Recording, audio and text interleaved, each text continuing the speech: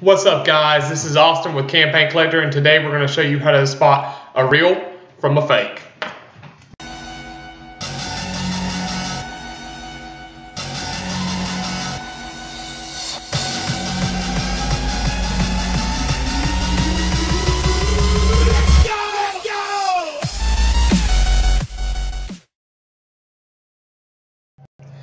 So today I was out hitting flea markets and yard sales looking for new additions to collection like I normally do every weekend.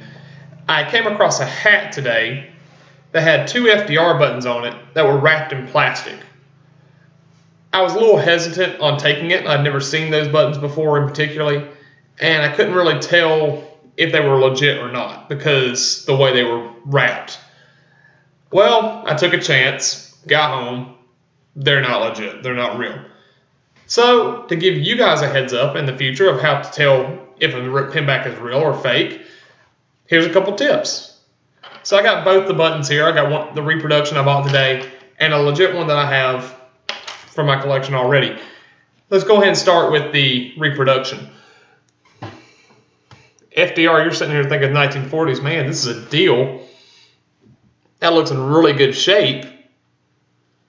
I can't believe how good it looks. That's a good sign right there already. It might be fake. If you're seeing something that's too good to be true, a lot of times it is too good to be true. However, that's only the first sign you're looking for. Sometimes you can find a pristine pinback in really good shape. It's been in storage and nothing's happened to it.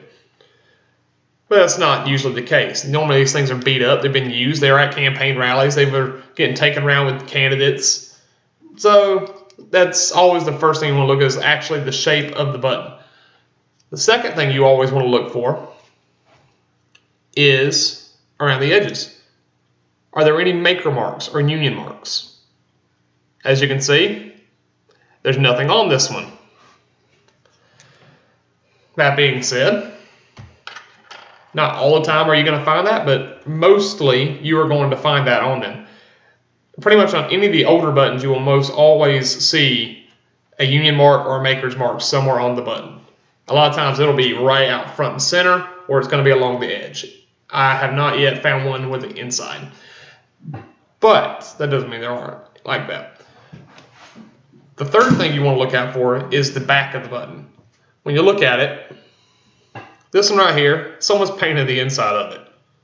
That's always a telltale. That's a telltale sign right there. They're covering up something, and I don't think I can get it to show on here, but yeah, it's not going to show on this camera. Right here that has, I can barely see through the paint, RE, reproduction. So let's go ahead and show you now a legit button. This is for Floyd Spence, congressional candidate that was around here a few years back in, I believe, the 80s or 70s. Not exactly sure of the candidate. But let's go ahead and look for the telltale marks. All right. First, it looks really pristine. So you're always, okay, well, strike one against it, right? It's really pristine. Especially for a congressional button, because these things are the ones people tossed out the most. They didn't care. After the campaigns, these are up every 2 years. All right, well, let's move on to the second one. Is there a maker mark? And there is, right there. There's your union mark. All right, so one for it. All right, slip to the back. That's the kind of back you're looking for right there. You want that silver metallic look. That's what you're looking for mostly. The older ones, even the newer ones, are going to have that silver metallic back. Now, these can be rusted up, but if it's still this material, that's what you're going to look for. Fake, real.